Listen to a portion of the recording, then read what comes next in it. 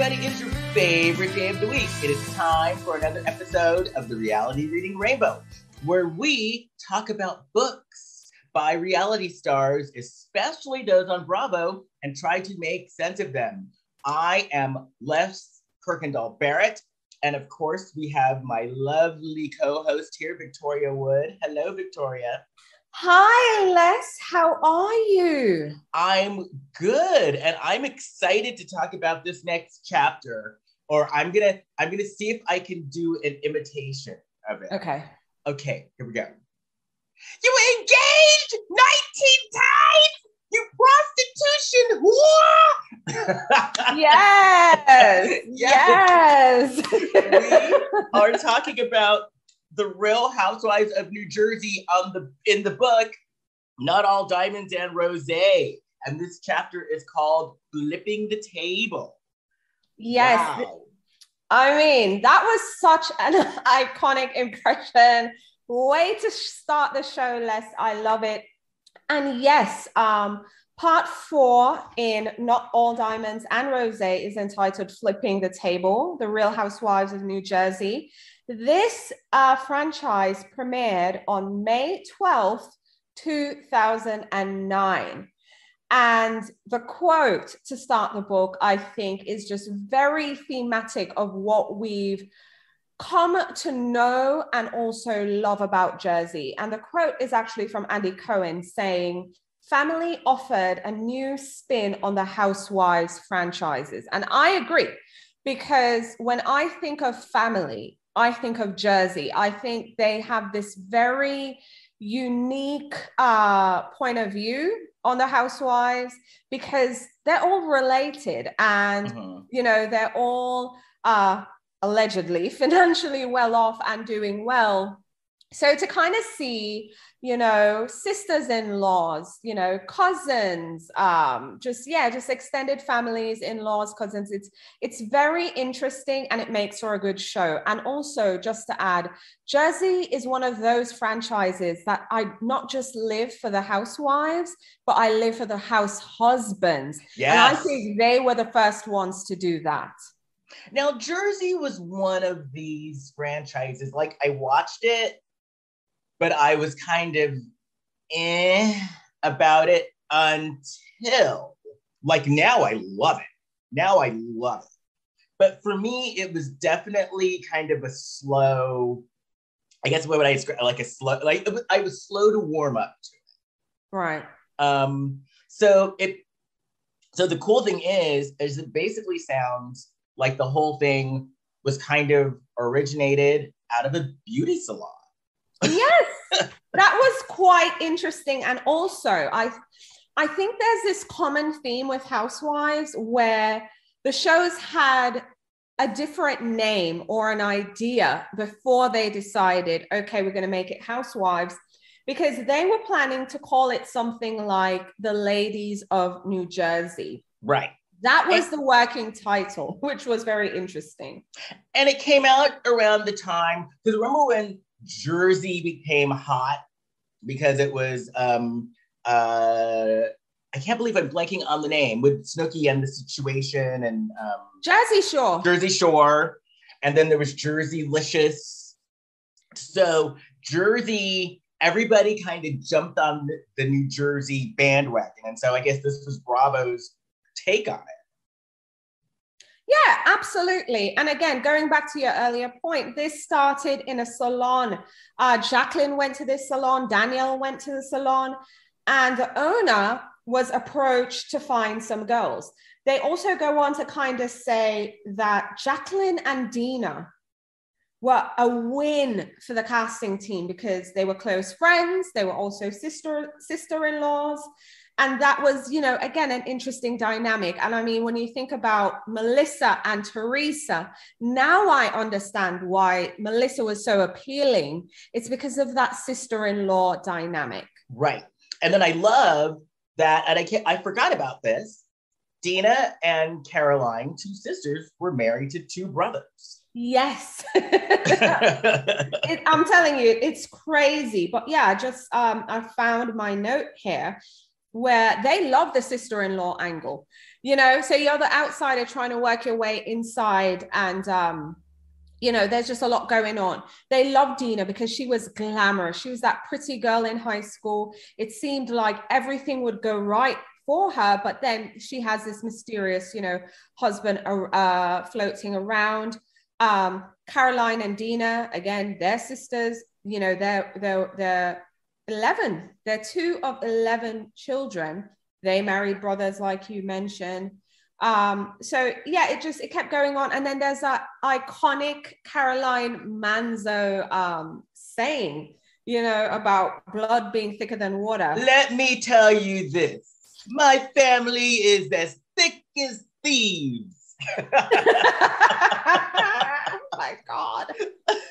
It was also interesting to see that they loved Caroline. Like, they actually liked her, and their take on Caroline was she was the opposite. She wasn't trying to be glamorous. She wasn't trying to be rich. And for them, they found that interesting because they never had that kind of housewife. What I found fascinating is when we think of Jersey, we think of Teresa. And they love Teresa, by the way. But Jacqueline was the one who talked Teresa into joining. Yes. Because she was reluctant to join the franchise at first. But Jacqueline believed in her. And again, you know, that's one of those friendships I was very sad to kind of see go down the drain. But it was very just fascinating to see that Jacqueline was the one who talked Teresa into joining the Joe. Now, what I found interesting is that it was all supposed to center around Dina. And they wanted Dina, they thought Dina was going to be like the Nene of this franchise. Yes. It's just interesting how they have these perceptions, comparing it to previous franchises and so on. The last thing I'm going to say on casting, though, was the Dolores of it all. My Dolores Catania. I love her. I love Dolores as well. And she was almost a cast member. She backed out. She had cold feet. But most importantly, though, her boyfriend at the time didn't like the idea of her doing, doing the show. And she was saying after she had her first interview, they started, to ask her all these questions about her friends. And she would never say anything bad about her friends. And I mean, that to me just sounds so quintessential Dolores, just being very loyal.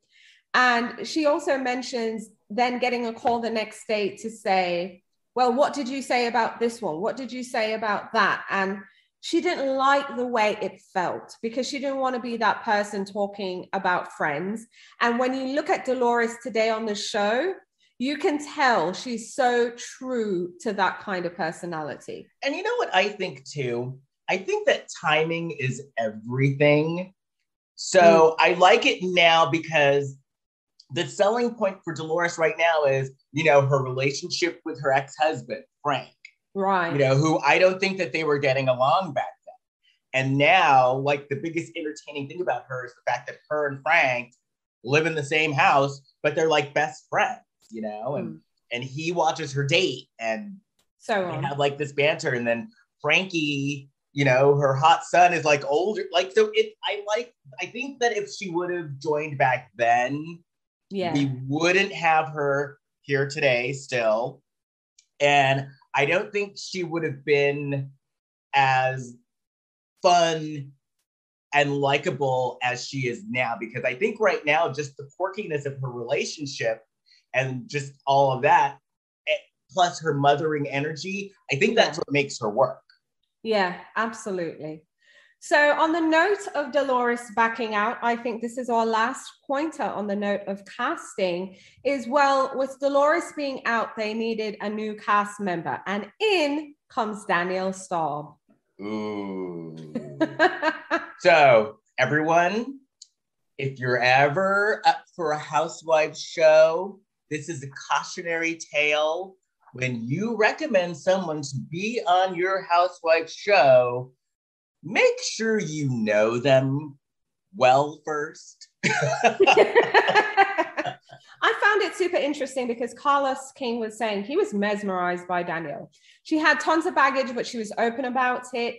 They thought she would be good for the show because she was a divorcee. She was looking to do something new. And I mean, even Danielle said herself, if she didn't get divorced, if she was still married, she probably wouldn't have done the show, but she was looking for a fresh start. And she was sold on the idea, oh, we're going to be a group of friends, doing a TV show. It's going to be great. And of course, we know what happened. And that's all I'm going to say on casting. But overall, Les, to kind of wrap this segment, what were your thoughts on casting and reading about it here in the book? Well, first of all, one of the things that I'm finding interesting about like all of the chapters in general is what the producer's vision was for the show and how it turned out. Because so far, in every chapter, what they had envisioned actually didn't turn out and took on a whole life of its own. Because it still fascinates me that this was supposed to be centered around Dina. And Dina was supposed to be like the breakout star, where it turned into Teresa, who didn't even want to do the show. Yeah. I know. It's just super fascinating. The dynamics, the projections, and then of course watching the show and seeing how things played out. But at the end of season 1 is really what made New Jersey iconic. It's the table flip, Teresa going, bonkers on Danielle. The fact that, all this stuff about Danielle came out, there's this book, just so much going on. I found it interesting, just everyone's take on Danielle present day talking for the book. I mean, Carlos King was saying that even back then, they all felt bad for Danielle. It's just she really didn't articulate what she was feeling very well, because the truth is, and I could see it now. I'm going to be honest and say, back when I was watching the show that first time, I was on the prostitution whore bandwagon, flipping the table. This woman is crazy. Who is she? Kind of thing. But rewatching the show, and I rewatched it last year, I was like, whoa, I was mean to Danielle. I think she just really wanted to fit in with the group. She wanted to be one of the cool kids, and the cool kids are saying, I don't want to hang out with you, and I don't want to be friends with you. So it was quite interesting to see, that was the sentiment from the production side, and they all agreed. Danielle she chose to go down a darker path. She got super defensive. She wasn't able to articulate her feelings well. Was Danielle a good villain? Yes. Did Danielle help to cement the franchise? I'm going to say yes, because had she not been there, had she not, created waves for Jersey to culminate the way it did at the end, I think it would be a completely different show. Because if you think about it, if we never had Danielle and we had Dolores, I don't think we would have had the blow up that was season 1 that put Jersey on the map. Now, I got to tell you, so before you became a co-host on this podcast, yes, I read Danielle's book. Okay. So when the show first aired, I actually felt sorry for Danielle. Ooh, because I thought, because she wanted to fit in, they're a family, so there's no way that she could penetrate it. But after reading her book, and seeing her shenanigans now, I look back and I say, oh my God, the Manzos were right the entire time. And they were right to be afraid of her. Isn't that interesting? I kind of love this, that we have so opposite perspectives, because when I watched it, I was on their side. I'm like, who is this woman? Get rid of her. This is awful. And I was just so with it. But you felt empathy for her at that point. Yes. Oh, yeah. Wow. And it's like the roles have flipped. It's like I'm watching it. I was like, oh my God, they were mean girls. What kind of person was I? And here's what's crazy. So reading these books, I think part of it part of these books, and I don't know what your opinion is for us to get to know the women better. B, what makes them tick. And then normally, since it's different with this book, since it's a big general book on everyone, but what goes through my mind when doing episodes of this podcast is the woman acting on the show like how she presents herself in the book? Right. And so when I read this book, my conclusion was, oh my God, Danielle's a horrible human being. Yeah. And that was after reading her book. So like her book didn't do her any favors. Wow. Okay, now I'm thinking I need to go read Danielle's book. Oh my gosh, this is crazy, but again, super interesting. And the one thing I'm going to say to kind of close this bit out is the table flip made Jersey iconic. The Danielle of it all made Jersey iconic, and it cemented the franchise we have today. So yeah, that's quite interesting. The next thing I have flagged is Andy and Teresa and that whole situation at the reunion where Teresa lost it with Danielle and she actually pushed Andy. Yes. I was like, whoa, that was insane. Like I could tell she was really, really, really upset. But it was a lot. That's all I'm gonna say. What were your thoughts? Okay. Watching the push, it is kind of funny. Because she literally just kind of grabbed him like he was like a 3-year-old and just kind of sat him down. It's like he was a rag doll. He was a toy. It was just like, move, go. Disappear. Oh my God. And the look on his face is priceless. Like he's like, oh shit. It was just, I don't know. Now, here's another one. Sorry, what? Oh, no, I was going to say, I'll let you go first. Oh, I was just going to say, reading Andy's thoughts on it was quite interesting. He was saying like, he was in shock. It never made sense. He found it hysterical, which I'm like, okay, great. But when it aired, everyone knew, I mean, we all know who Andy Cohen is, but he's alluding to the fact everyone was just mentioning it after the show aired.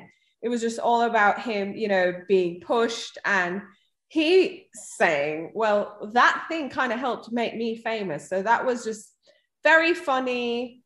But for Danielle, obviously, that was the end for her. She actually said, while she was sitting on the couch, she said she didn't want a renewal. Obviously, her time was done on the Housewives. So, that was it. But when Danielle left, they decided, hey, we need to increase the family on this show. We love the family. Let's bring in more family. So instead of focusing on the Loritas this time, they went to Teresa's side of the family. And here comes Melissa Gorga, the sister-in-law. I'm telling you, on Jersey, they love sister-in-laws. They love cousins. They love, those family members who are not that close, but they're within, touching distance. Now, the deal is with this, though, yeah, they went to Teresa's family members, but they didn't tell Teresa. And that to me is shade. Yes. I'm sorry. That is shade. And I know this is still a debate in the New Jersey housewife universe. And it's still a debate between Teresa and Melissa about who told who and who didn't tell who and all these different things. Honestly, I think they did that to create a wedge and a rift. They don't want two sister-in-laws getting along. And, there was obviously that history and that tension that they could sense between Melissa and Teresa and both Joes. So I think it was intentional. And I believe Teresa. So Melissa didn't tell her. And remember that first episode, the premiere episode, where it was a brawl at Melissa's baby's christening. Yes. Not a fight. It was a brawl. Yep, absolutely, for sure. It was insane. But it made for good TV though. Oh yeah. and I agree with you. am on Team Teresa on that, because I would be pissed too if I was on a show at this time. What, she had been on it for 2 years, 3 years? Yeah, 3 years. And so I would be pissed if my in-laws took a gig and sneak attacked me with it. Oh, 100%, which is what I'm saying. I believe Teresa. I'm Team Teresa. And Melissa should have told, but again, my gut's telling me production told them not to say anything. Oh, I'm sure they told them not to. And that was part of the whole I'm sure deal. they did. So anyway, that's like the major casting shift that happened in Jersey. You know, losing Dolores, gaining Danielle, losing Danielle, gaining Melissa and Joe. And it has been pretty concrete for some time. But the next major thing in the book that I want us to discuss is the never before seen, known, heard of fact about cast members being arrested in the Dominican Republic. Like, what the F? I had no idea. Les, what were your reactions when you... Okay, now this came up last, if you haven't listened to our episode with Dave Quinn, our friend who wrote this book, go back and listen to that. Oh, and by the way, if you're new to the podcast, welcome. Anyway, this show, actually, and then remember Dave was saying that someone said it as like a throwaway, and he picked up on this and delved into it. So this is around the time, that was the season that all of a sudden, Teresa and the Manzos were no longer friends. And they had been tight. They had been tight up until this. And I know there was like a little tension because, you know, Teresa's brother and sister-in-law, Joe and Melissa, and then her cousin, Kathy, and Kathy's family joined the cast too. So there was a little tension there because the Manzos were kind of in the middle, but I never understood how they just totally fell out. And this explained why they totally fell out. Because basically they got arrested and it was Teresa's fault. It was all Teresa's fault why they got arrested. So I don't blame them for being pissed at. No, I know, but I think I'm just still lost at the fact that no one talked about it. No, I guess they were told not to. They were told not to. I know, but it was just, wow. It was just crazy. Because even Dave said that when he found out about it, he had to assure them that he had spoken to Andy Cohen, and Andy Cohen gave them permission to talk about it. Yeah. I was just like, wow, this was just quite interesting. I mean, just reading the whole incident unfold. I mean, I loved it. I was just there for it. I was like flipping the pages as we were going by. But yeah, it was just, I think for me, it's just knowing that they're reality stars. And it was even alluded in the book about them being reality stars and, you know, them thinking they're all that in the club and that someone would leak it. So that's what I'm saying. It's just, it's wild to me. It never saw the light of day. Now, I got to say this. I was never really a fan of the Manzos. Yeah. Mm-hmm. But this incident made me a fan of the Manzos, because part of the reason why they were in a fist fight is because one of the producers was Black. One of the people they were fighting called the producer the N-word, and the Manzos were sticking up for it. Yeah, so I actually appreciated that. So now I like the Manzos. Same. But I appreciate the fact that, you know, they stood up for this producer. And yeah, that's ultimately what led to the fight. But again, we're not going to say anything else. You have to read it. I mean, the Teresa of it all. Right. The Manzos of it all. The producer, just everything. I mean, again, I still can't believe this never saw the light of day. No Reddit threads, no tweets, nothing. Well, here's the deal. And this is something that I guess we can find out. I know I know people who have been on reality shows before, and there are clauses in there. There are like clauses in there that like if you say something, you will be fined like $1 million. And like seriously, like crazy amounts like that. I wonder if that was the deal with them. Like if you say something, you're gonna be fined like a crazy amount of money. Because I know for me, if I was going to be fined $1 million, I'd keep my mouth shut too.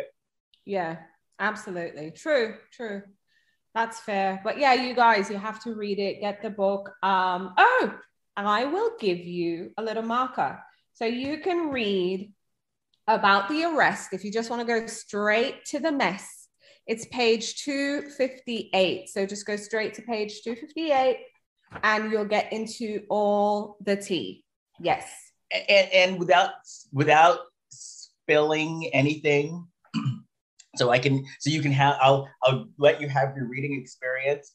All I'm gonna say is this is the one franchise they love brawls.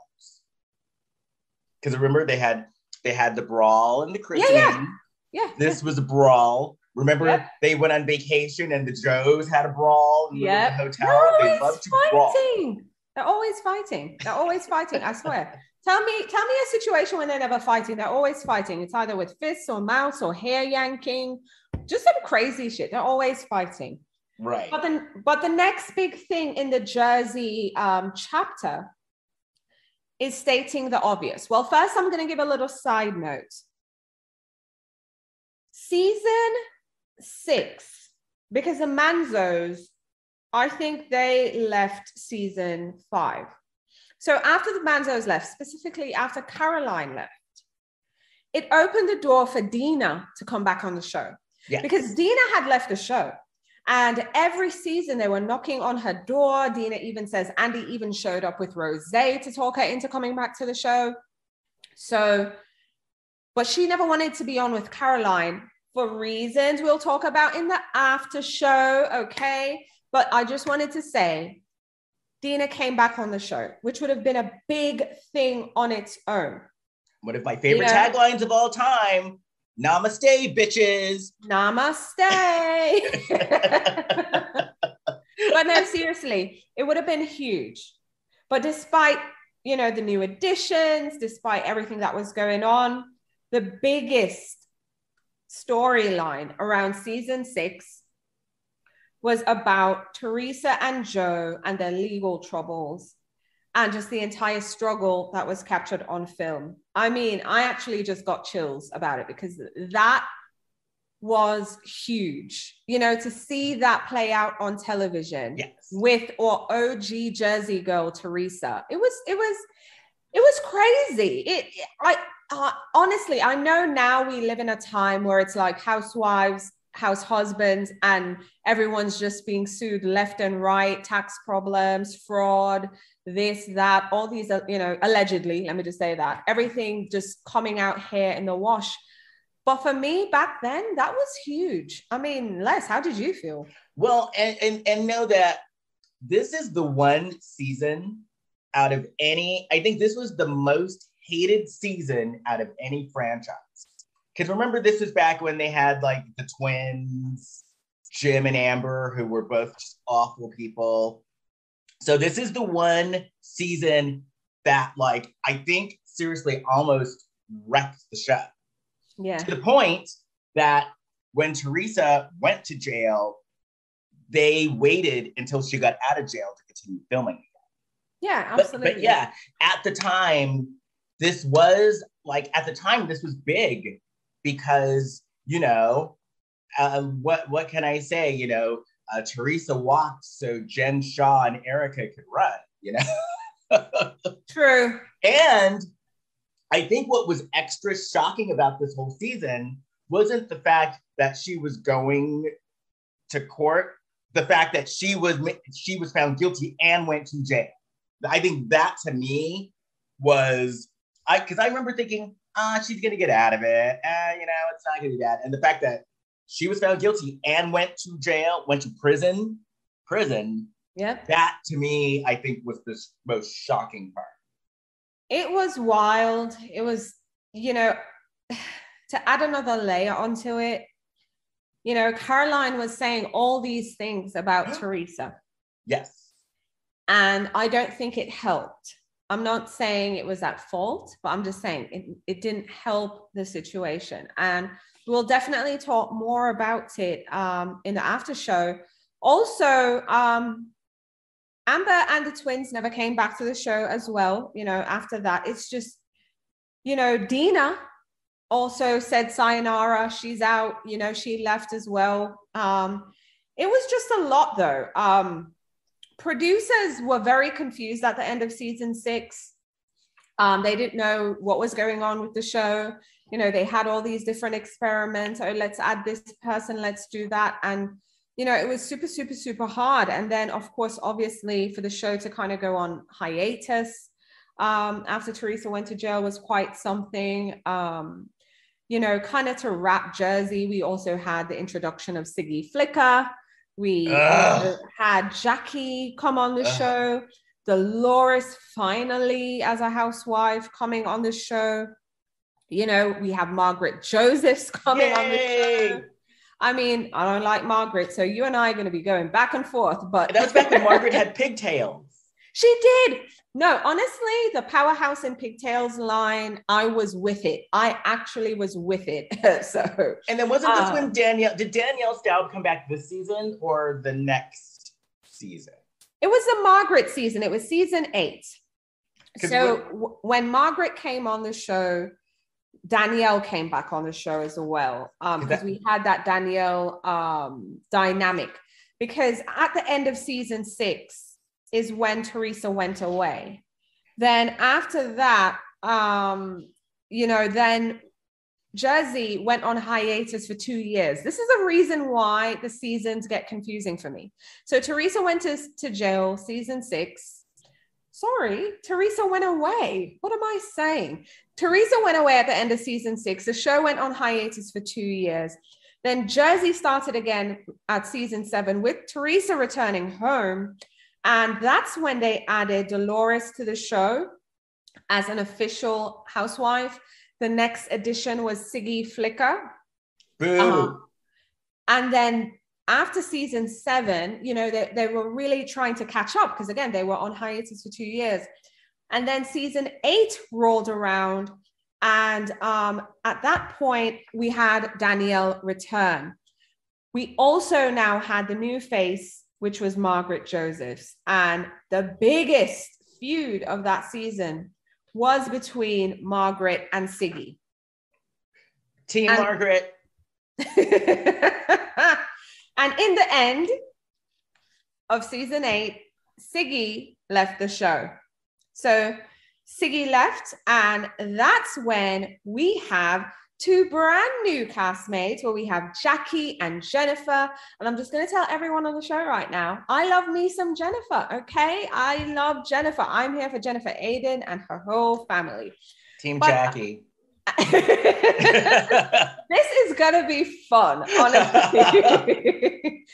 Less loving Margaret, me not liking Margaret so much. He's Team Jackie, I'm Team Jen. This is going to be fun, you guys. It really is going to be fun.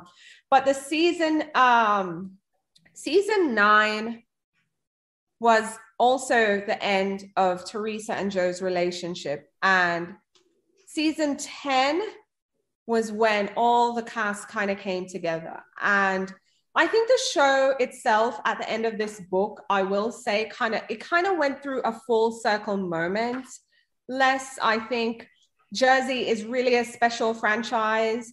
I really want us to dive deep into it some more in the after show. But just in summary, what's your thoughts on Jersey? How are you feeling after this chapter? You know, what's in your mind? Because to be honest, I think out of all of the franchises, Jersey is the one where I have taken a journey with who I like and who I don't. Like, for example, I started out hating Teresa. Now, this current season, I love Teresa. You know, I already spoke about how I started feeling sorry for Danielle Staub. I now think Danielle Staub is a horrible human being. started out not liking the Manzos, loved the Manzos. So I think this is the one franchise where I've literally been on a roller coaster ride with the actual franchise. And and this is the one where my opinions have shifted the most.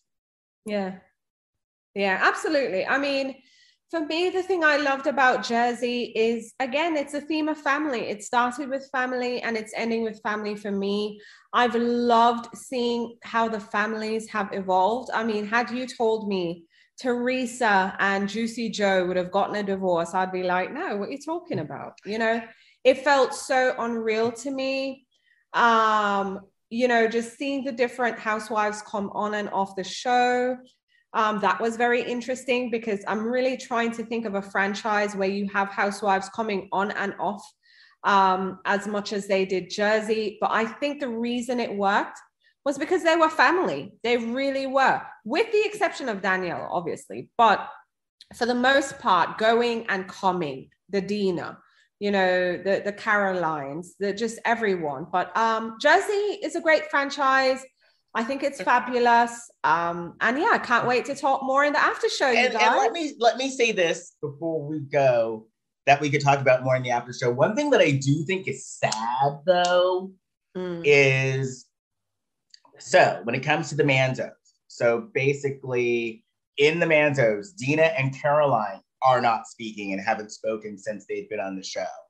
I think Jacqueline, a bunch of them are fighting with Jacqueline. On Teresa's side, she and Kathy no longer speak. So in a way, as much as it's been about family, it's also wrecked the families involved. Absolutely. But see, that's family dynamics. Like, families get wrecked in real life. The difference is it doesn't happen on TV. So right. I think that's the major difference for sure. So everybody, that is it for this episode, but we're not done, because on Patreon, we have the after show where we do an even deeper dive and get into the gossip and just let it all hang out about the chapter that we just talked about. And if you want to become a Patreon member, you can actually go on to Patreon and go to the Reality Reading Rainbow. And basically, I've changed the tiers, so it doesn't matter if you give $1 or $20, you have access to the after show. So just know that going in, and because I understand, come on, we're still post-COVID, but COVID is still around. So I get it. There are a lot of people out there who aren't working, who don't have the cash, get it 100%. So whatever you can give for Patreon works for the after show. And if you can't, hey, continue coming here, because your presence is our present. Oh, and then one more thing about that. I actually last week released the after show just so you could kind of get a taste on what we're going to be doing. So if you are interested, go back to the last episode and give it a listen. And if you like it, that's what we're going to be doing on Patreon. Anything else, Victoria? No, I think that's it. So see you guys in the after show. And one more thing, and I've been really bad about this. I have something that I need to promote. Actually, if you are in the Fresno area, I'm going to be doing a show. I wrote a one-man show called The Real Black Swan, Confessions of America's First Black Drag Queen. And it tells the story of William Dorsey Swan, true story of a former slave who became the queen of drag in Washington, D.C. And so if you are interested and you are in the Fresno area, it's part of the Rogue Festival, and you can find out information on that on www.fresnorogue.com. And I will also put it on my website, www.lesbelvera.com. Now, anything else? No, I think that's it. And I can't wait to talk to you guys over in the after show. And the next episode, we'll be talking about the Real Housewives of DC. All right. So until next time, see you later.